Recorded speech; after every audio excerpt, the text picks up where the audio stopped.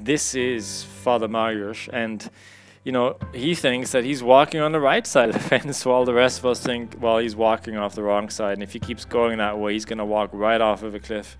And for me, that's a beautiful image of life, because a lot of times, you know, in our Christian faith, it is not just about walking on one side of the fence. It's about making a decision, yes, but also making sure that that decision is the right one, and that you're walking on that correct side of the fence. And I guess what I wish for all of you and for myself is that, you know, we are decision makers, we're not fence riders, but we're making sure that we're walking on that right path. And for us, that path has a name. It's called Jesus Christ. God bless from the Alps.